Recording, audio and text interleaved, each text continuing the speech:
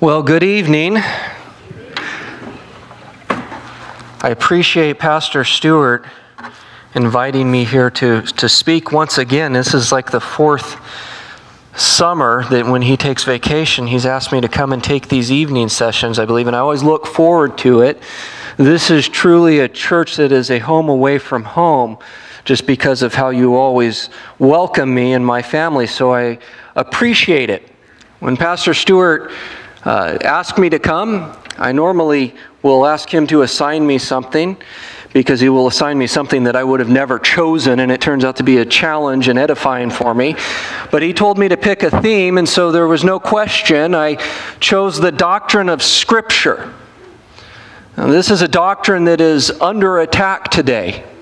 Over the next 4 weeks, we are going to be exploring what the Bible has to say about Scripture, and the timing is appropriate.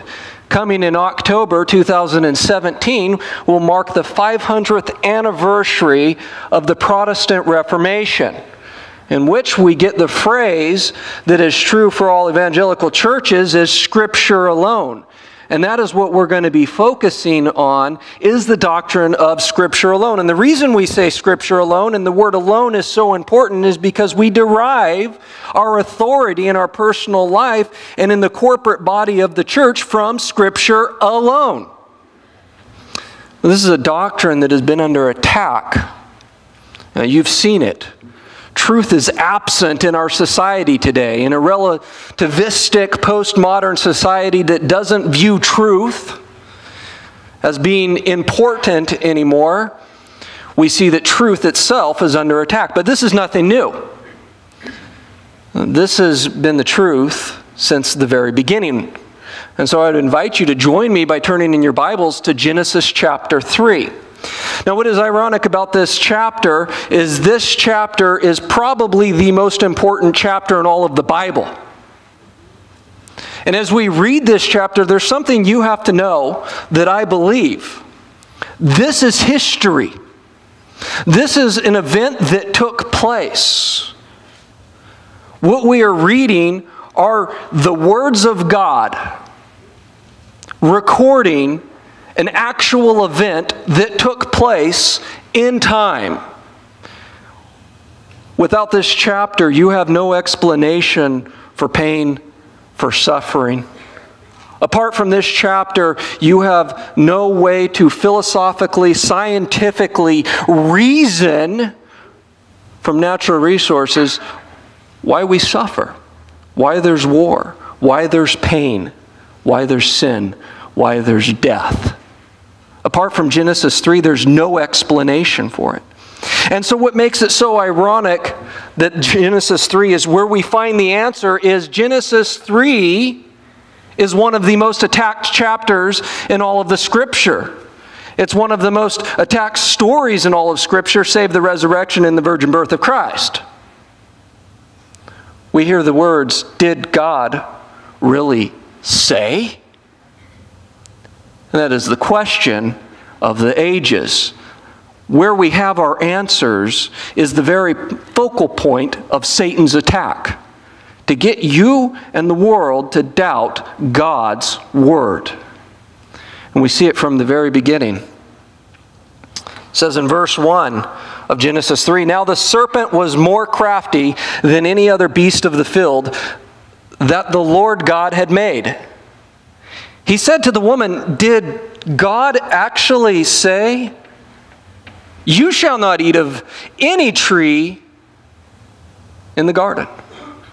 As you read this verse or hear it being read, the first question that should be popping into our mind in light of this verse is, who is this talking serpent? This is not a myth. This is not an ancient Near Eastern story that has been adopted by Jews and then Christians alike. There was actually a serpent, more crafty than any other beast of the field that the Lord God had made, that says to the woman in actual time, did God actually say? But who is this talking serpent? And just for briefly, pretend like you don't know, because I know you know the answer. Genesis itself does not identify the serpent for us. other than he was created. And that there's something very different about him. In fact, the beginning of the verse grasps our attention. Now, it's to say that there's something different about this serpent. But we do see this, is that he's not an autonomous, self-created, self-sustained, independent of God being. But he's fully dependent because he was created. We also see in the text that he's described as more crafty. And that he talked to Eve. And now if we just had the book of Genesis, we would have no clue as to the identity of the serpent in a concrete way.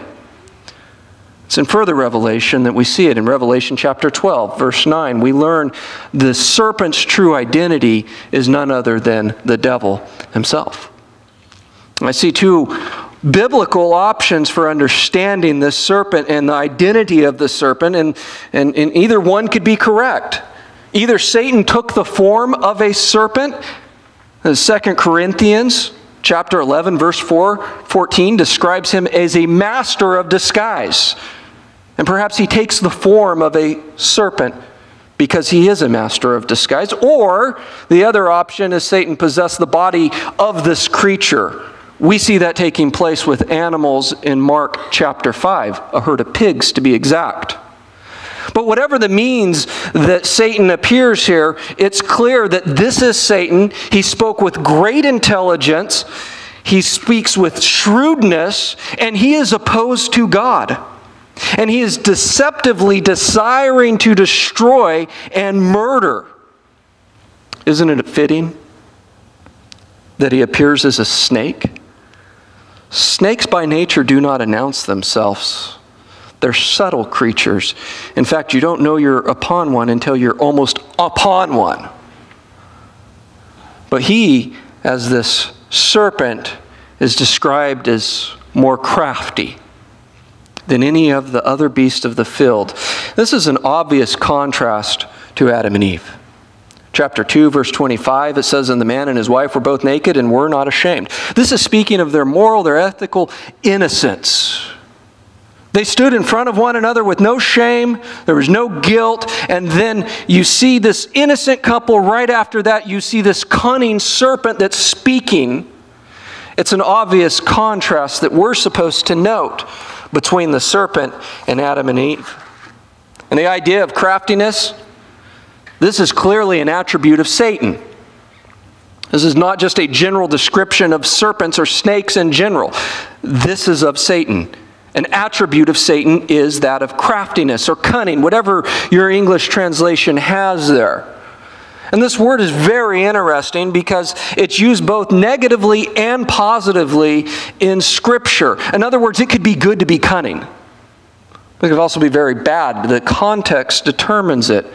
It's really, what cunning is skill. It's wisdom. It can even be skill and wisdom in working with one's hands. But because the context teaches us this is a negative usage of the word cunning, we need to understand that what lies behind the word is what defines it. It is to use one's resources of skill and wisdom for evil intent, for evil purposes, for some nefarious goal and end result that will result in some sort of evil purpose of the one who possesses the craftiness. And because it's skillfully held, the intent of the cunning one will not be obvious. What is his intent? Satan's purpose, his intent, is to cause doubt in Eve. It is to get her to question God's goodness within her. That's Satan's intention for you. Doubt in God's goodness. Satan's intention is to murder her, to take her life, to embarrass God and bring glory to himself. May we never forget this when temptation stands before us, disguised as an angel of light. The intention is not for good, it is for harm. And because he is crafty, because he is highly intelligent, it should not be ignored. Satan's more dangerous today than he was in the garden. Spurgeon makes this observation by saying that Satan today is more cunning than he was in the days of Adam, for he has had long dealings with the human race. He has explored every outwork of our nature, end quote. He's observed for about 6,000 years human nature, watching people. Let us be reminded as Christians, those that are in Christ, for he who is greater in you is greater than he who is in the world. Let us also be reminded that Satan is not an autonomous creature. He doesn't have omnipotence. He only has that which of God allows him. If you're starting here in Genesis 1 and reading through Genesis 2 and you get to Genesis 3, there's two things that should be shocking to you. One is that there's a snake in rebellion against God in the first place. The second thing is that Adam and Eve had dominion over all of the animals of the field. How is it that there's a beast of the field demonstrating greater wisdom than Eve? The first thing is this, is why is there a snake in rebellion against God? Where did he come from? Because God had declared everything very good on the sixth day. But yet we see this serpent, and this seems very bad. Somewhere between the completion of creation and chapter 3, something happens, and we're not told in Genesis what's happened. We know this is that Satan has rebelled, but we're never told this in Genesis. It's only in later parts of the Bible that we begin to fit together the pieces. In fact, if you look at Ezekiel 28, verses 11 through 19, it describes the king of Tyre, but it also is describing Satan, the serpent. And you get to verse 15, and it says this most interesting verse in verse 15 is that he was created blameless until iniquity was found in. Key word is the word in. However sin came to be is never explained. Not here. But where sin originated is clear. It was in the serpent, in Satan.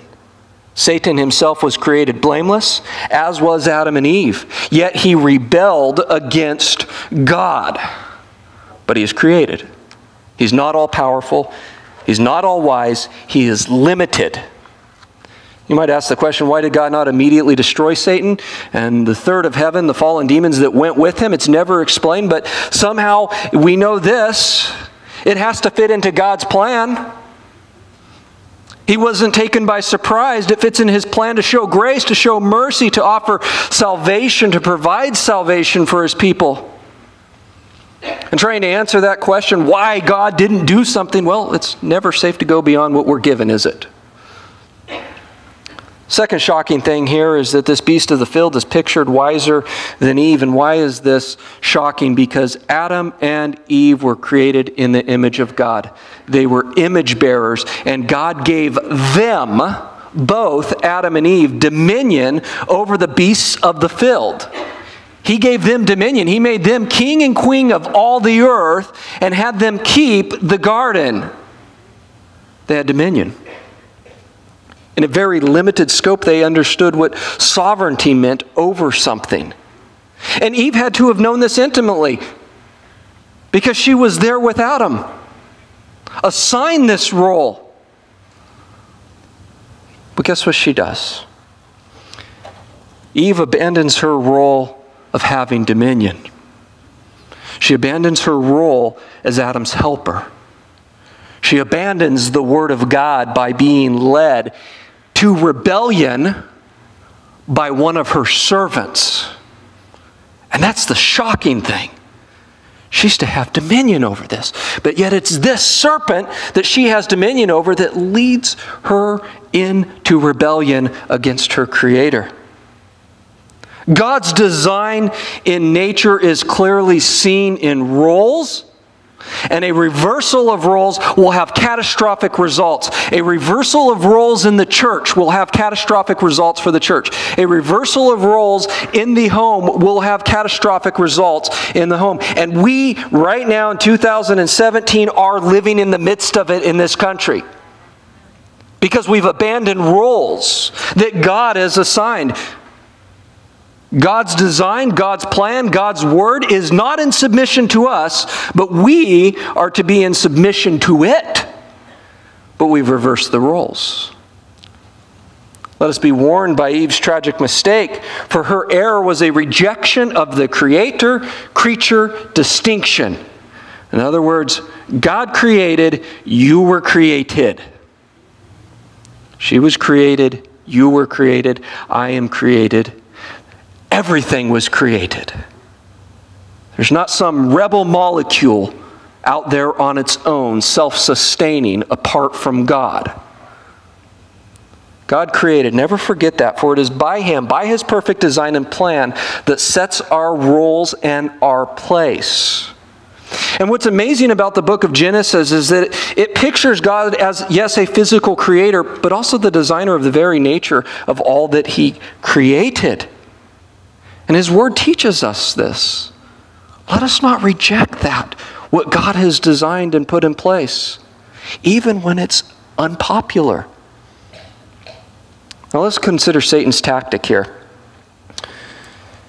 He's going to attack God's character by attacking His words. Make no mistake, he's attacking God, but he's attacking God by attacking God's word. Attacking God's word is attacking God in an indirect form, and that's Satan's tactic. Look what he says.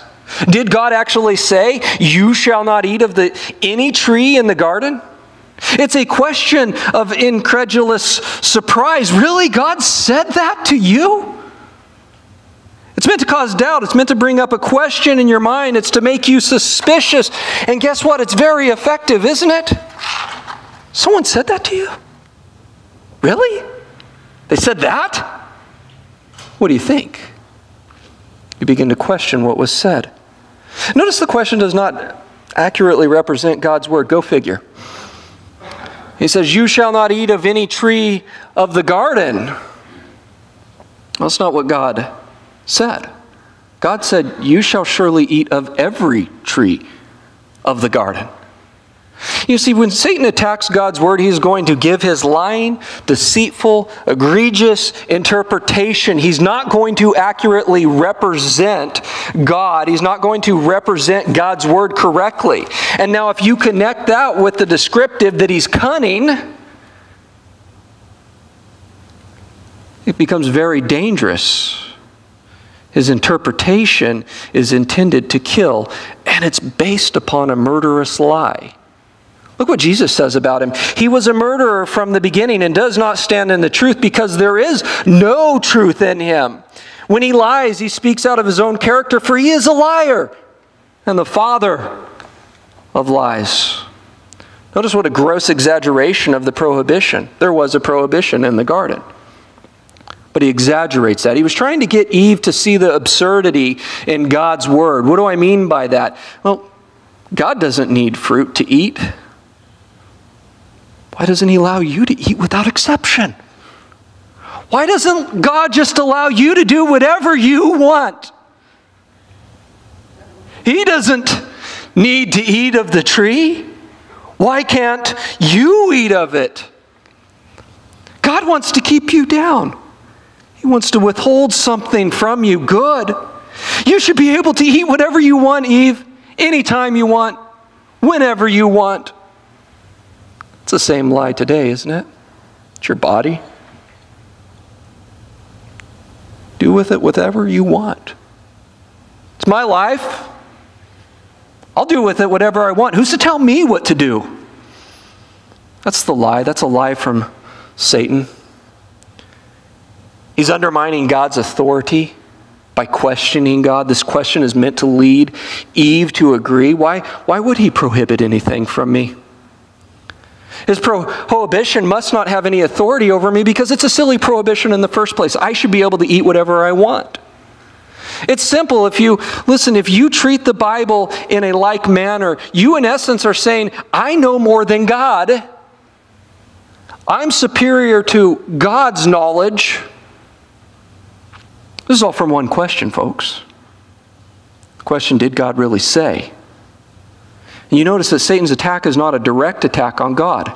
It is indirect. He doesn't come right out and say what his intentions are because he's crafty. How often does temptation come our way through indirect forms and means, and often through trusted people? Satan's point of attack is where you are least fortified. And the most dangerous attacks that we face are not from enemies that announce themselves with brute force and loud clamoring noises, but they come from a seductive enticement to disobey the very word of God. Not a flagrant attack, but with a deceitful question disguised in innocence of this: did God really say? Question of the ages, isn't it? It implies that God withheld something by way of prohibition. Yet following this story in the book of Genesis, you see it's clear that God withheld nothing from them. He gave them His image. He created them in His image. He gave them dominion. He gave them this bountiful garden and said, eat everything in it. It's all for you. Just don't eat of the tree of knowledge of good and evil. So this question, did God really say, is ultimately an attack on God's very character. How is it that you view God's word? Is it burdensome? Is it restrictive? Or are you like the psalmist, in which it is to be desired more than fine gold, that it is sweeter to you than honey? How do you view God's word? Do you view God as withholding something from you, some goodness, because He tells you to do certain things and tells you not to do certain things? Or do you view His word as gracious and say, there is so much mercy in here. This word is a balm to my very soul and has set me free. How is it that you view God's word? Let me remind you of, if you are in Christ, what you have. Paul wrote in Romans chapter 6, verse 22, but now that you have been set free, and I love this play here, is you've been set free from sin and have become slaves of God. You notice the play there. You've been set free. You become slaves of God, and the fruit you get leads to sanctification, and its end is eternal life. If we ever for a second doubt how great we have it in Christ, then we have truly forgotten how bad we had it in Adam. God's word is the only inerrant, infallible, and sufficient guide to human flourishing, period. Do not fall into the trap Eve did. Now that's Satan's first part of his attack. Let's go to Eve now and look at her mistakes. Verse 2 and 3.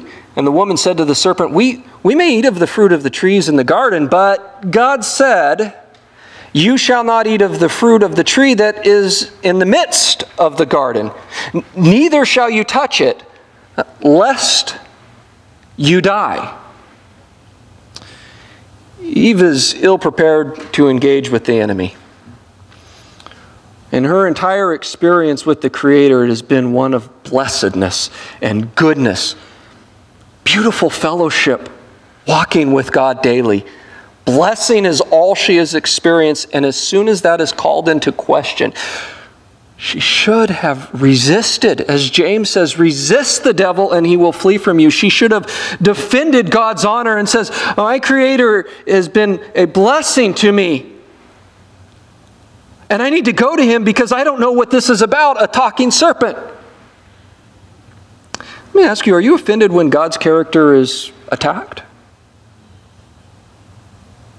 Does that offend you when God's character, His goodness, His grace, the veracity of the truth of the Word of God, does that offend you when that's attacked? Or do you ponder it and say, well, notice she also limits the scope of God's blessing. She says, oh, we can have of any tree. That's not what God said. He said, you may surely eat of every tree of the garden. It may not seem like much, but notice how bountiful, generous, and benevolent it was that God said, you can have of everything in this garden, just not this tree. You can surely eat of every tree. It's amazing how we do this today. God has supplied, I'll just speak for myself, God has supplied me with every need I can imagine as He has promised. In the Sermon on the Mount, do not be anxious about anything, about what you will wear or what you will eat. He has given me eternal life in His Son according to His good will. And on top of that, while not being rich, I live a bountiful life. Yet what do? What is it that we do? We don't have enough. Never forget how rich you are in Christ. Never neglect or bemoan the blessedness of being in communion with the Savior who took on flesh, who took sin, and then on the cross He bore the wrath of God for you, that you might say, though I die, yet shall I live. Boy, do we have it so great. We have it so great. May we never diminish what we've been given in Christ, because we have been given every tree of the garden to eat, so to speak. What do? You preach God's blessing in your life found in His Son daily. You preach the gospel to yourself every day. As the gospel song says, count your many blessings, name them by one. But friends, if you tried, you couldn't do it, and neither could Eve. But how marvelous has God been to you? She limited the reality of what she had in fellowship with God. Other thing she does is she distanced herself from God. Look at how God is introduced in the beginning in verse 1. Lord God, that is the covenant name of God. By the time Satan starts to speak, he uses a general title for God. And Eve does the same thing, distancing herself from her Creator. She begins to represent the tree according to its location rather than its significance. It is the tree of knowledge of good and evil, but she goes, it's that tree over there in the midst of the garden. It's like taking what's black and white and making it gray so it doesn't seem so bad when we disobey God's word. Now, I'll admit there are some divine mysteries, there's some tensions in Scripture that this side of heaven we're not going to figure out. But quite honestly, things are pretty plain, aren't they? And the prohibition that God gave them couldn't be any plainer. One of the most dangerous things that she does is she adds to God's word. She says, neither shall you touch it. God didn't say that. Adding to God's word is such a dangerous offense for us today and for Eve at that time. Notice what we read in the book of Revelation, chapter 22. I warn everyone who hears the words of the prophecy of this book. If anyone adds to them, God will add to him the plagues described in this book. And if anyone takes away from the words of the book of this prophecy, God will take away his share in the tree of life and in the holy city which are described in this book. Now you may rightly say that only applies to the book of Revelation, those words there, that verse, and I would tend to agree with you. However, this is a common thread throughout all of Scripture. In Deuteronomy twice, in Proverbs, in 1 Corinthians, in Mark chapter 7. Isn't this Jesus' very problem with the Pharisees, is that they added to God's word in an effort to strengthen it, but they actually as a result diminished it? They weakened God's word, thinking that their superior knowledge would enforce God's word. It ignores the creator-creature distinction because it assumes we can improve on what He has given us. It assumes we have a greater depth of insight and knowledge and understanding than God. It positions ourselves really above God because His word is incomplete without our help. That's what Eve is doing here. And I want to just stress this a little harder here. I want you to notice the word touch. Do not touch it. Typically means more than just like physically touching something. It contains a hint of intimacy with what is being touched. And it's used this way consistently in the Old Testament. So what's my point? Well, many Hebrew scholars have concluded that it's synonymous with the word eat. So you may think, well, what Eve did wasn't really that bad. No, it was horrible. And that's the subtlety of adding to God's word. Because when we add to it, we will add to it in a way that seems to agree with what is already there. You know, the most dangerous doctrines in the church are those that most closely resemble what is accepted by Christian orthodoxy. It's barely recognizable. At first glance, it's not always discernible. It seems like a good idea to say, don't touch the fruit either. If you don't touch it, you won't eat it. Now, by the way, I understand this passage here. I'm not saying that Eve has intentionally twisted God's word and that she has sinned here. That's not my point. But we do see a progression in Eve, don't we? One of innocence in chapter 2. Now she's beginning to resemble the character and the nature of the serpent in cunning deception. Next thing that we notice is that she lessens the severity of punishment. She says, lest you die. That's the same thing as saying, you might die if you do this. But God said emphatically, you shall surely die. The consequences for disobedience were disregarded. They were glossed over. They were ignored. God doesn't really mean that, is what Eve is saying. People always do this before the fact of sin, don't they? Rarely do they do it after. I'm always shocked that how many people ignore Paul's warning in 1 Corinthians chapter 11 when he says, that is why many of you are weak, ill, and some of you have died. For what? Partaking of the Lord's table in an unworthy manner. We'd be quick to say, well, that was just to the church of Corinth. No, that's God's word for us today. It's amazing how we try to dull the sharp point of the Spirit. People always do this. Satan's target was God, so he attacked his word to get there. This is his tactic. He starts subtly and he leads Eve to these missteps, and then he outright attacks it. Look at verse 4 and 5. But the serpent said to the woman, you will not surely die, for God knows that when you eat of it, your eyes will be opened and you will be like God, knowing good and evil. Satan categorically calls God a liar here. How? Because he denies the truthfulness of his word. Let me say that again.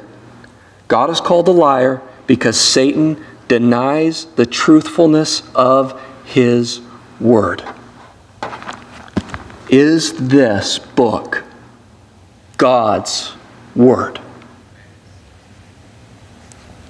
He actually states that disobedience brings about positive results.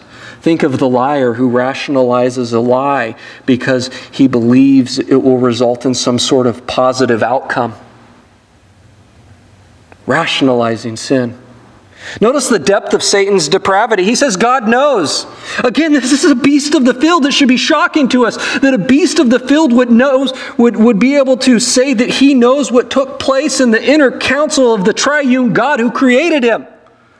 But he says God knows. I know what God knows. Yet how often do we hear that? When someone's about ready to sin and another person comes along and says, well, God wants you to be happy, so go ahead and do that. Friends, God doesn't want you to be happy. He wants you to be obedient. But we go, well, we know what God knows. He wants you to be happy. Look what he says, your eyes will be opened and you will be like God. Their eyes were indeed open, weren't they? Verse 7 confirms that. But what Satan failed to communicate to Eve was that they would see good and evil for the first time only in light of their own wickedness and rebellion against God. Sin never delivers as promised. It never lives up to the hype. It only brings carnage. It only brings death. It only brings destruction. And that's Satan's intent. He says, you'll be like God. This statement implicates God as withholding blessing in order to protect his own status as creator. God's withholding this because he knows you're going to become greater than him or you'll be just like him. Now, not only is he distorting and lying here, Satan is doing that, but at the same time it seriously does damage to the reality of their situation. You'll be like God, is what Satan says, but they were created in the image of God. They had it so great. They had the breath of life. They had only experienced God's goodness and blessing. Eve craves for more out of this new forming disposition that no longer views God in His grace, but as one who withholds blessing. Christian friend, how do you view God? How do you view Him in times of temporal blessing? How do you view Him in times of pain and suffering when things are not going as you thought? Do you view Him as withholding something from you when times are not like what you wanted? Never forget that on the cross, the Father did not withhold 1 ounce of wrath upon the cross, upon His beloved Son for your sake. He didn't withhold anything for you. He gives you eternal life with Him, where that image is being recreated that was in the Garden of Eden. You know how we know this? Because His Word tells us. Don't let it be twisted for you in times of suffering to doubt God's goodness and blessing for you if you are in Christ. Because if you are in Christ, you have the greatest blessing possible. Let His Word at that time be a balm to your soul. Eve was restricted by it. And I want you to look at the result in verse 6. So when the woman saw that the tree was good for food, and that it was a delight to the eyes, and that the tree was to be desired to make one wise, she took of its fruit and ate. Notice the threefold appeal of sin that she deals with. She saw that the tree was good for food. That is, her bodily senses were attracted by it. It says it was a delight to her eyes. That is, the emotions. That the tree was to be desired to make one wise. That is an appeal to the intellect, the body, the emotions, the intellect. All three are there. They all appealed to her. So she took of its fruit and ate. Cinched the deal. Plunged headfirst into sin. Rejecting God's word, rejecting God's way, and to her own peril. Then she gave some to her husband who was with her, who should have grabbed her by the hand and said, "Let's go back to our merciful Father." But because he took and ate of it, through one man, sin entered the world. We are all the progeny of Adam and Eve. You know what's interesting about the story? It doesn't say this here, but you can just assume it. She probably enjoyed the fruit, didn't she? Looked good. Probably took a bite of it, whatever it was. This is good. Sin always feels good in the act. Scripture even acknowledges this. Hebrews 11:25 talks about joy in sin for a season. But one commentator makes this note. As the result of this disobedience of God, he says, "But now, after the heart had declined from faith, and from obedience to the word, she corrupted both herself and all her senses, and depravity was diffused through all parts of her soul as well as her body." She's completely corrupted. Every aspect of who she is. I'll prove it, verse 7. Then the eyes of both of them were opened as promised, and they knew they were naked. All of a sudden, their minds were flooded with thoughts that had never existed before. All of a sudden, guilt, shame, death, destruction flooded their very souls. Our very senses today are corrupted. Touch, feel, smell, sight, hearing. All of it is. Our whole entire being is. I mean, this is why Paul, quoting from the Psalm, says, "No one is righteous. No, not one." What do we think Jesus meant when Nicodemus came to him at night and he says, "You must be born again"? Why? Because your nature is depraved. You need a new one. You need to be born from above. The entirety of the person is afflicted. And that is why our very senses that we have and we walk with every day of the flesh betray the reality. The reality that we have this flesh that has been corrupted. And it's corrupted every time we seek our own glory rather than God's. This knowledge and understanding this reality of who we are should make us say, what can I do?